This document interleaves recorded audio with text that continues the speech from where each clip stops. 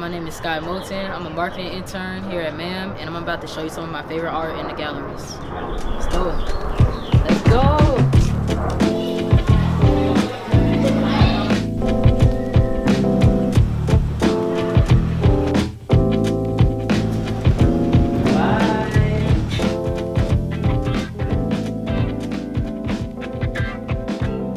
This is definitely one of my favorite pieces in the museum right now.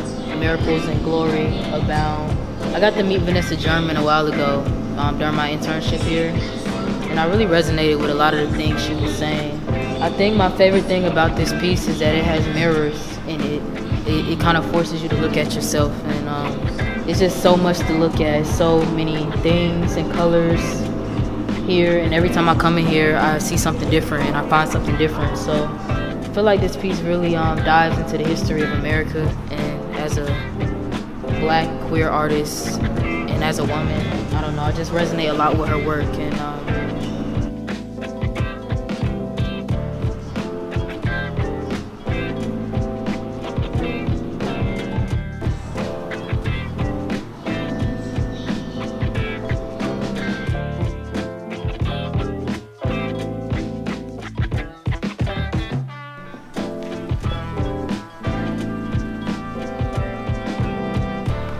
this is definitely one of my favorite spaces in the museum, the Georgia Innes Gallery.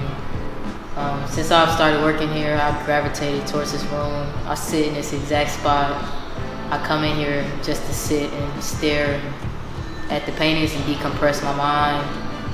I find myself staring at this particular painting the most. It reminds me of home, I think. It reminds me of somewhere that I want to be. Like, it's just nature, it's water, it's calm, it's still. It just reminds me a lot of Georgia and being home, being in the country. I don't know, I think all of these paintings just put me somewhere else, takes me back in time.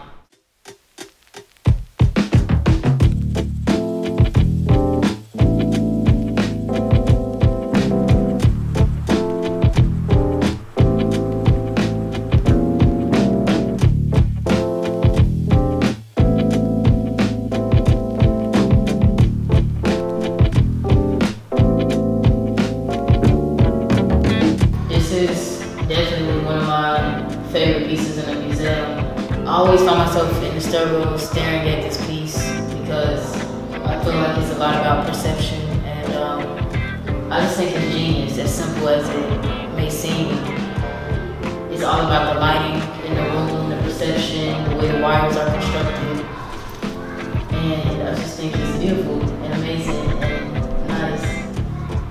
And I think that a lot of being an artist is thinking outside of the box and being able to be open-minded and have different perceptions. So this piece really does, like, it makes me, as a sculpture, I really like it. It makes me think.